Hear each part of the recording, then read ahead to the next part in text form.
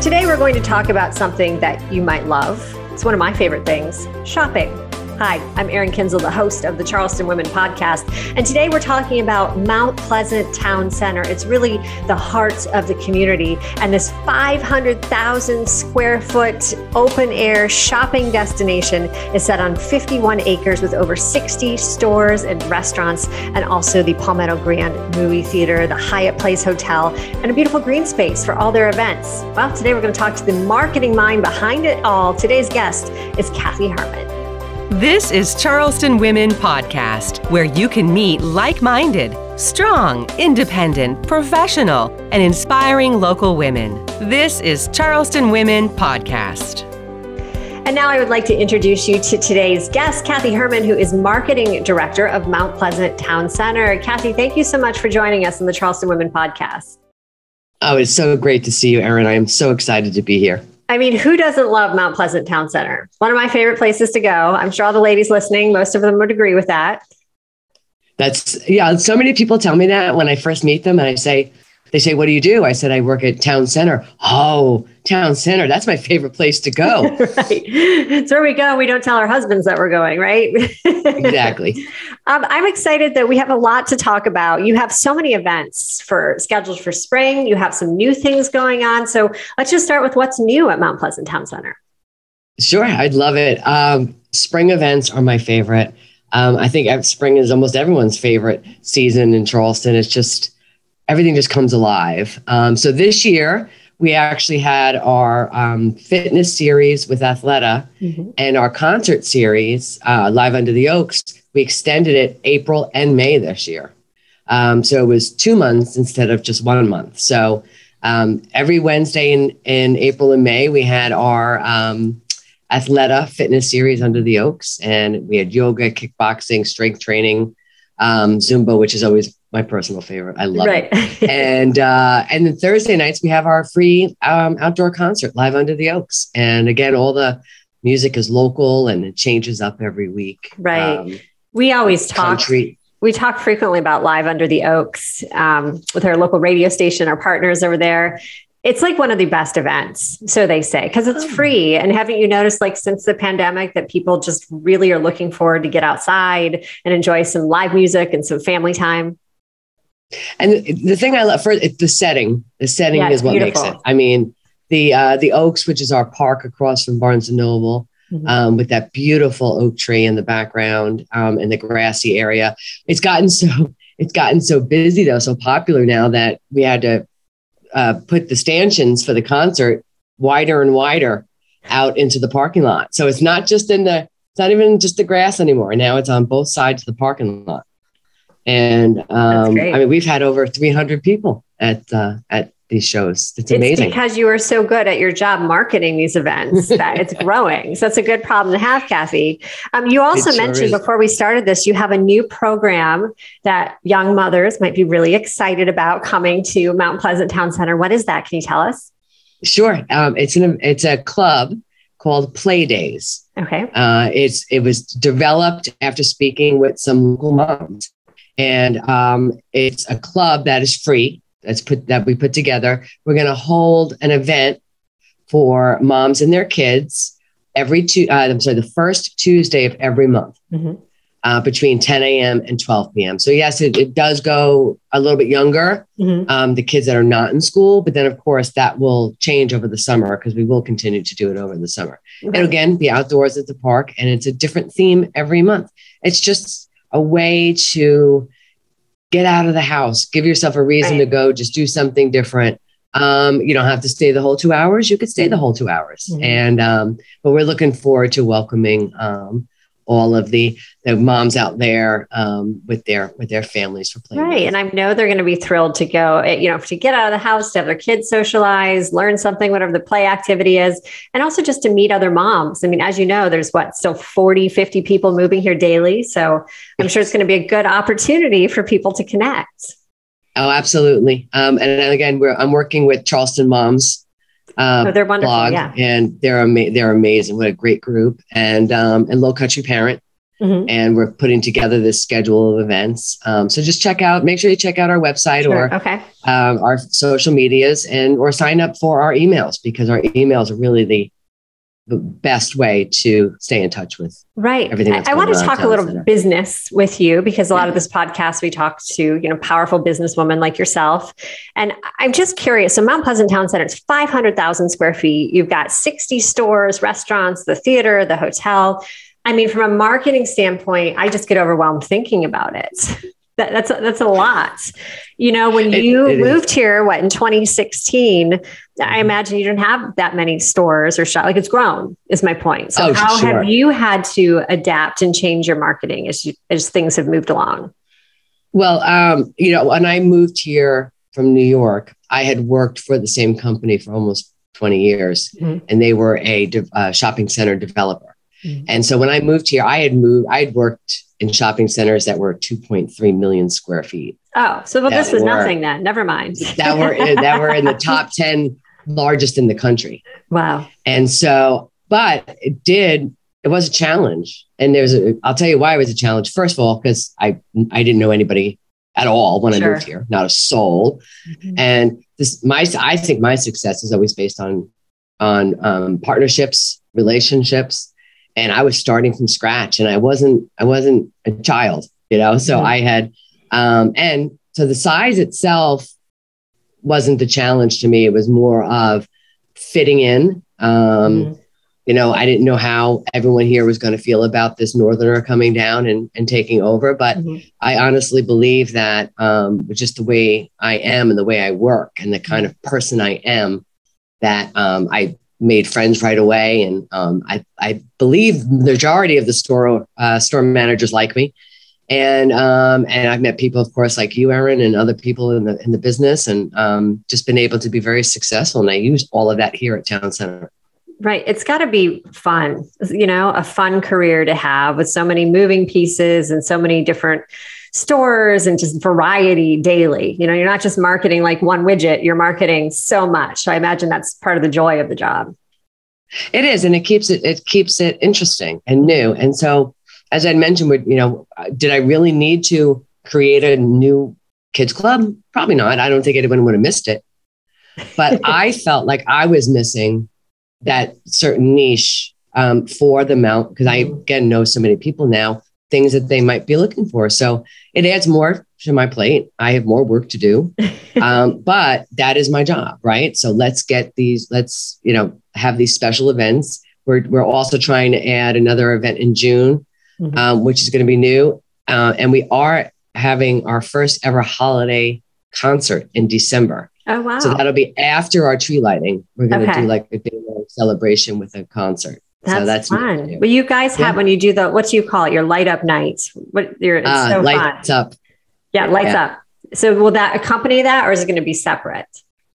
Totally separate. A lot of people, lights up is amazing, as you can imagine. So fun, a lot of work into that, and it's over in the snap of a finger.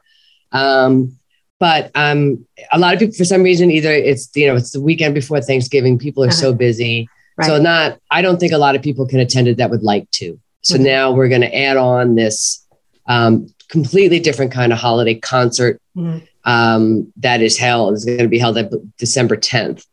So it's kind of right in the middle of between Thanksgiving and Christmas. So it's really just a thank you for being, so That's good wonderful. to me here. I can't wait for that. So December 10th, the holiday concert. Be part of the conversation surrounding Mount Pleasant. Sponsor the Mount Pleasant Podcast. Podcast marketing is the new, powerful way to brand your business and reach your customers. For more information, visit carolinapodcasts.com or call 843-345-7012. You're listening to the Charleston Women Podcast. I have noticed a lot of the events that you do are community inspired, or you find a way to give back. I've been there to like a breast cancer fundraiser. Is that part of your thought process when you're selecting these events and what to organize sometimes? It's me. It's literally me. I will do it if I have to, but I try not to ever host an event that does not have some kind of charitable component to it. my job, as we know, Erin, is to get people to the shopping center, right? Mm-hmm. And so I get them here, and then the stores have to get them in their stores. My job is to get them here. I really honestly feel that Town Center is the heart of Mount Pleasant. And because of that power that we have, I can use it to do good for these organizations. Mm-hmm. I have the biggest softest spot for Charleston Animal Society. Mm-hmm. They know that. We do 9 events a year now for them to raise money. And I adore them. And then, as you mentioned, our Pink Promenade, I know that you have attended that event in the past. And our good friend, Andrea Serrano, she styles it. And it's just one that at the end of it, we all look at each other and go, my heart's melting. And so we bring awareness to breast cancer. We raise funds for the Roper St. Francis Foundation.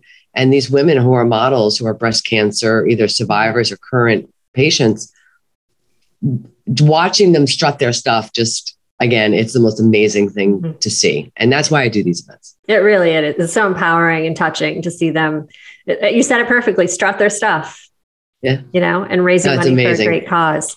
I know you said, a lot of us go for events, but, a lot of people just pop into Town Center for lunch or bring the kids on the weekend. For someone who hasn't been there in a while, what's new and exciting? What are some maybe newer places that we haven't experienced or explored yet?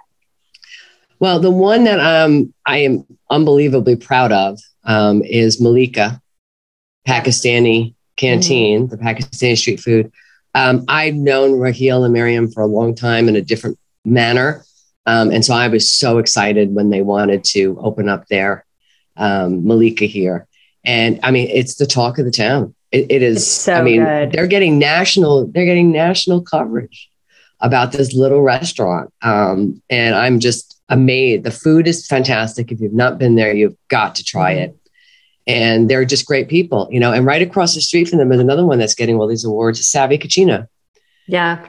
Amazing Italian food, local couple. They're here in Mount Pleasant, and they're winning all these awards for their wines and their food and everything at little old Town Center. So, we are not, while we do have, of course, the chain restaurants, P.F. Chang's, Burton's, the best of the chains, as far as I'm concerned, with Grimaldi's and all that. But we're getting known as a place to dine, and I know that that's a really big focus as we continue to move on. Everyone asks me all the time, "What's going in the Atlanta bread space? What's going in the Atlanta bread space?" Right. And I can tell you that I can't tell you who's going into the Atlanta bread space, but there's a reason it stayed vacant. We could have put anybody in there. We could have put, I don't want to say a name and everyone I think it's bad, but it could have just been anyone, because we had a lot of people interested in it. And our ownership group, and us, we would talk and we'd say, listen, that space is not going to come available again for a long time. So I think we need to wait and put the right people in there. And that's exactly what we're doing. So people keep asking me, hopefully I'll be able to tell you soon what's going in. I was going to say, don't you just want to announce it right here? Until the ink is dried, I don't announce anything. Well, that's exciting. That's exciting. On top of it, you guys kind of have a new look. You have a new logo and a new website. So when we stop by your website, we might notice the difference. Oh, absolutely. I hope so. It's I'm going to say it's mountpleasanttownecentre.com. Town has an E, TOWNE, center, CENTRE. Just Google it. It'll show up, but just so people know. I didn't, I wish I could correct that spelling, but that's our spelling from now on. I do love the new logo. I think that, we've been open now. We opened in 1999.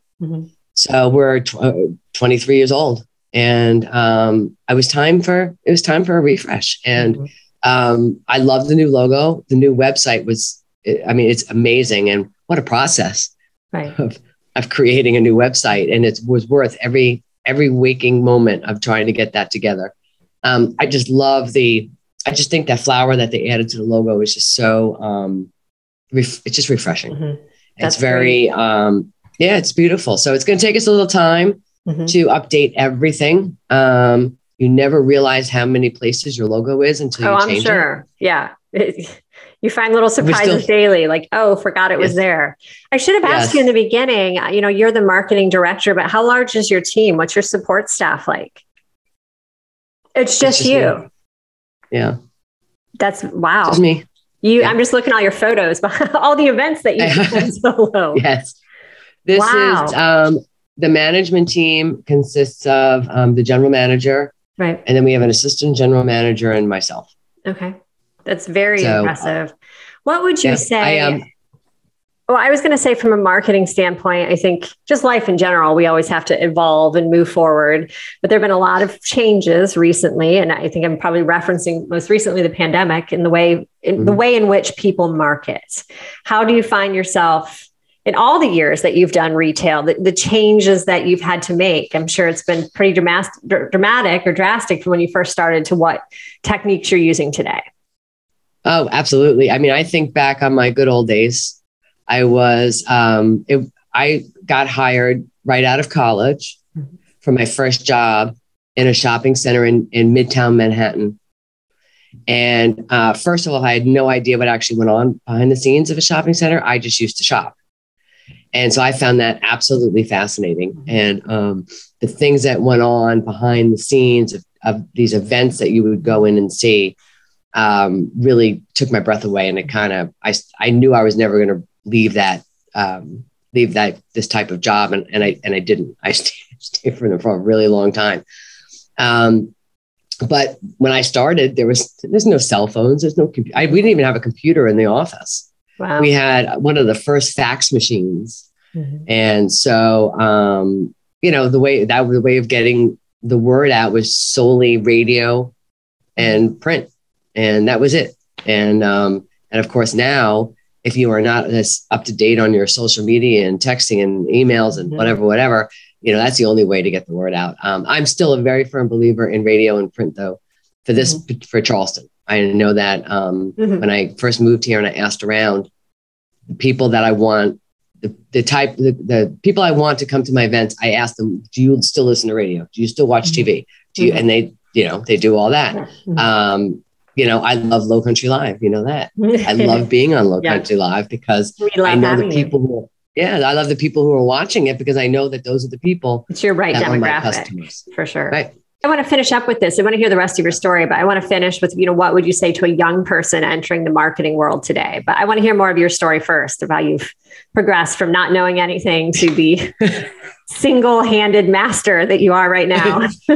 Well, I learned a lot. I really did. I mean, I went from being, one of my favorite memories is when I used to work at a place that was A&S Plaza. It's now Manhattan Mall.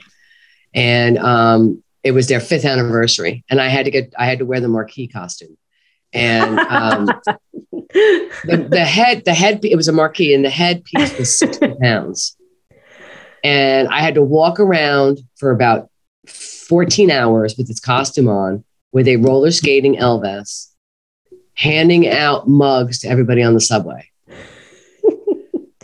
And I was, you didn't have a college course in that before you did that? That's what the college course is. Do anything your boss tells you. Right. That's what it was back then. Mm-hmm. And I was the lower on the totem pole, and I got all the dirty work. And I got to tell you, but those are the funnest times I think I ever had we actually married a couple in the shopping center once, on Valentine's Day. What a nightmare that was. I mean, you think Bridezilla is a bad try and having a contest, having the couple win, and then everything go wrong 24 hours before thousands of people are coming to the wedding. Wow. What would you say? What would you say to someone, the young Kathi, the young gal or gentleman getting out of college right now and wants to enter a career in marketing? What words of advice would you have? Wow. Well, I think that most importantly, whatever they're going to market, whether it's a shopping center, whether it's a pharmaceutical, whether it's a computer, whether it's a phone, whether it's clothing, you have to really love whatever it is you're selling. Because if you don't love what you're selling, then marketing it is not going to make you happy. That's my personal opinion. I really honestly love what I do. And I think people can see that. I have a lot of friends that are marketers as well. And they're kind of stuck in this, they're stuck in a spot in their lives right now that we're like, I kind of really don't like books anymore, wherever they are, whatever they're doing. I'm having such a hard time trying to sell these books because I don't like books. And so if you can find some kind of industry or product that you really like right from the beginning, I think it's a great way to start your marketing career. Very wise pieces of advice right there. I thought of one more question and then I'll let you go. Do you have any insider tips on when is the best day to go to Town Center? Well, it depends. You want to be busy or not busy? I want to get a prime parking spot and good deals. We actually have, we have the traffic tracking now. And so I can actually know that. Where's that? I can actually tell you, it goes back and forth monthly of Monday and Tuesday. Okay. Being the slowest days of the shopping. Yeah, after the weekends. But also, even during the week, anytime up until noon. Okay. You'll be able to find a great spot. We are a late afternoon hub of activity. And so, especially with the restaurants now and things, I don't start anything earlier than 12 because no one's going to come. Right. Except for my kids club, of course. Except for those moms. Targeted. That's for sure. Yeah. Right. But, a regular event, I'm not doing it before noon because that's when people start coming out. That makes sense. So, yeah, Mondays cool. and Do we find that traffic tracker on MountPleasantTownCenter.com or on social media, I imagine? Like, where do we find all of your information? Where's the best landing place for that? MountPleasantTownCenter.com for sure. We also, of course, have our Facebook page, Mount Pleasant Town Center, and our Instagram is @ShopMPTC. That's right. All right. Well, thank you. Is there anything else you'd like to add that I have forgotten to ask today? Yeah, I think, I love this town. I love what I do. I hope everyone enjoys the events that we work so hard on. I hope everyone enjoys the direction the shopping center is going. It is certainly grown, as you mentioned, Erin, from when I started 6 years ago. Right. And the ownership group, Continental Realty Corporation out of Baltimore, they purchased the property in February of 2020. And they have just taken it, or I have plans to take it to the whole next level as well. It's amazing. I'm going to show my age, but I remember when it was newly opened and I was living in West Ashley.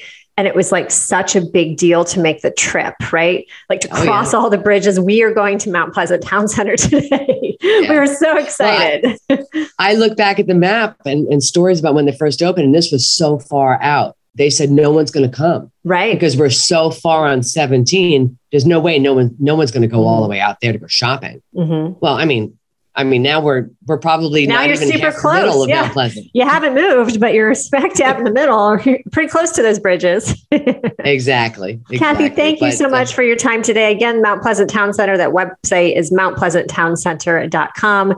You've been listening to the marketing director, Kathi Herrmann, on this podcast. And you've been listening. We thank you for your time today to the Charleston Women Podcast. Thanks for spending time with Charleston Women Podcast. Please like us and follow us on whatever platform you're using to access Charleston Women Podcast.